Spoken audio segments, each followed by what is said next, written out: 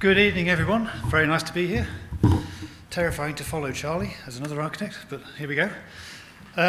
My name is Rod Hughes, and I'd better start the presentation, I suppose. That would be a good idea. There we go. I'm director of 2030 Architects. We formed in 2009. I presented a paper to the first International Green Building Conference in 1992, which sounds terrible, and I've been committed to sustainable design ever since. Sadly, I've never quite got to the stage of building until this year. We are now committed to a different level of sustainability, and I'd endorse everything that Charlie said. We're trying to generate buildings which are regenerative in their design approach. They cover all the things that Charlie mentioned: place, water, energy, materials, health and happiness, equity and beauty. That's our response to the climate emergency. And I'm pleased that the UK government has finally made a commitment. It remains to be seen what the policies will actually give us, but that's enough of that. Here we go then. Self-build, a journey of choice. Because designing a building involves an awful lot of choice. There are a multitude of decisions to make, from fundamental things like the size, the cost, the siting, the structure, negotiating a planning permission, that's easy, through to the choice of doorknobs, whether to have skirting boards or not, which particular shade of anthracite grey you're going to use on your window frames. So I thought tonight we'll just concentrate on four things. The site. Our company obviously focuses very much on the carbon footprint of the building. That's our fundamental paradigm in a design. That does not mean that we ignore the context of the site or the client's brief or the budget, far from it. What it means is that every design decision is informed by the need to reduce dependency on fossil fuels. I'm just repeating what Charlie said. What we're trying to achieve is life-enhancing buildings. Quality has been mentioned earlier. That's what it's about. It's about creating quality buildings, and that's what we do. So thank you. The site, often the starting point for a self-builder. You will, of course, you'll have that definitive list of the features you want on your site, so that you can narrow your search and make that all-important decision at the auction or the offer to the estate agent. Finally, after months, years, possibly even decades in some cases, you found that perfect site or plot or dilapidated barn. You'll be excited. You'll be desperate to secure the land. You can picture yourself sitting out in the garden with your bottle of Chablis, enjoying the fruits of your labour. You want to get the best out of your investment. You want an amazing design. You want an economic builder. And you want to be finished by Christmas. Why do they always want to be finished by Christmas? A good design will respond to the context of the site. It will deal with the constraints that you're under and exploit the opportunities. And every site is different, which is presumably why you're self-building and not buying a developer's house product. But perhaps we're getting a little bit ahead of ourselves. A couple of things to consider when I finally get the button to work. So, site, that sounds obvious. Drainage. It's absolutely fundamental in allowing development to take place. We have two current projects which may fail, which seems odd. One is within metres of a sewer. You'd think, yeah, what's the problem? But it may not be able to connect to the surface water. It's a combined sewer, and it may not be able to connect economically. Unfortunately, the rest of the site is rock, so we can't percolate any surface water. Job could be dead. Fortunately, we've been involved very early on, and they're checking that situation out before they purchase the site. Another site has an existing failing septic tank, so everyone thought it was working, but it actually isn't. It's next to a river, which is a triple SI, and we've got to cross somebody else's land to get the discharge, which we may or may not be able to do. So again, it's pretty fundamental. If you can't drain the site, you can't build. Sounds obvious. Second thing on a site, access. Easy. You've got a road, no problem.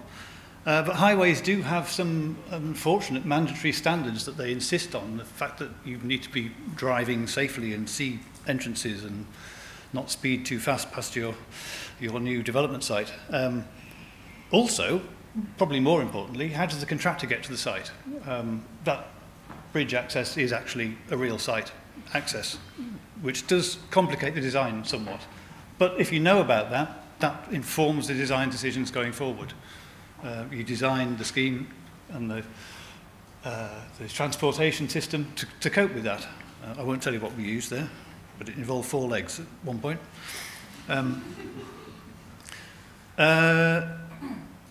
So the next little trick. So the ground sounds obvious. Again, it's something you should check. What are the ground conditions? Is it rock? Is it boulder clay?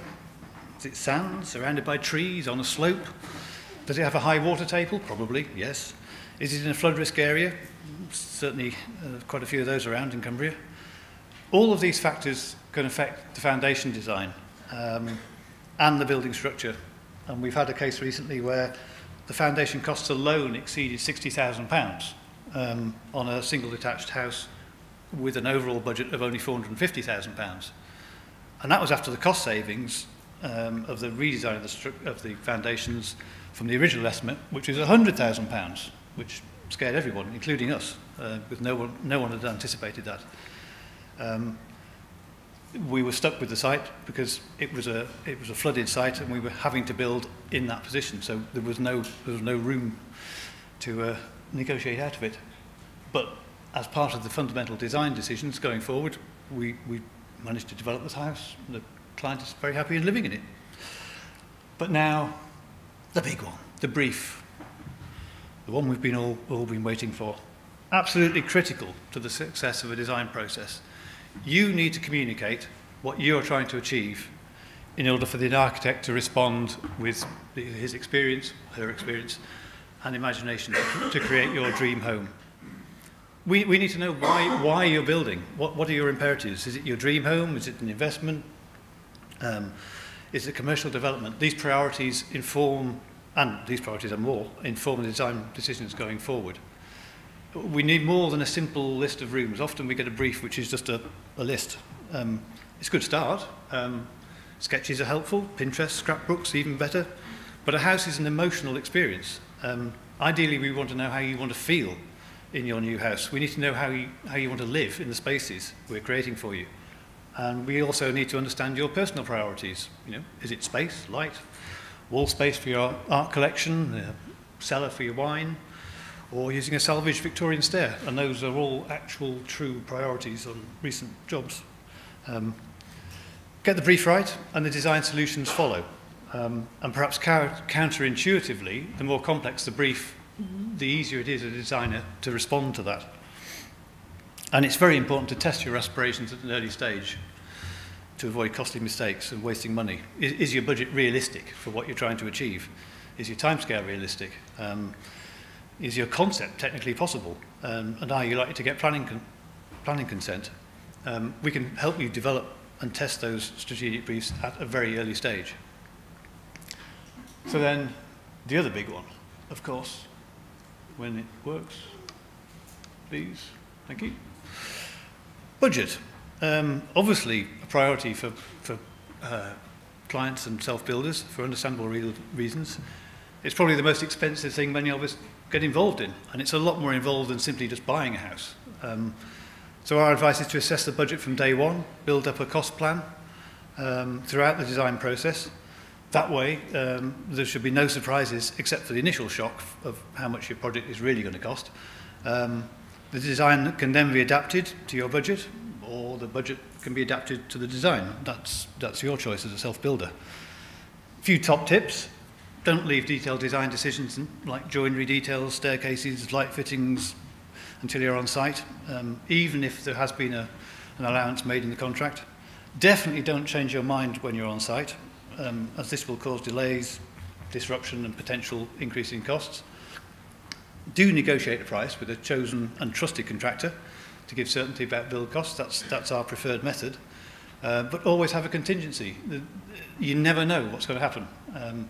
We deal with a lot with existing buildings, and we definitely always need a contingency. You can never guarantee what's going to happen when you start to open up an old stone building. And use 3D CAD building information modelling and building energy modelling to predict what it is you're going to get. Charlie mentioned the performance gap. You need some certainty about what you're achieving and what you're aiming for. And certainly I'd endorse the decision about Passive House and the certainty of the performance that you get by doing it. So, we're nearly there. Oh, back one. So, fundamentally, carbon footprinting should inform all the design decisions. Minimise your energy demand through fabric insulation and air tightness. Couple this with effective ventilation. Use non-polluting construction materials. Use renewable energy. And use passive solar design where you can. And finally, use intelligent controls to make sure that you're getting the optimum performance out of your building. And if you want any more information from us, we've got a stand downstairs. Give us a call, drop us an email. Very happy to chat anytime. Thank you all very much.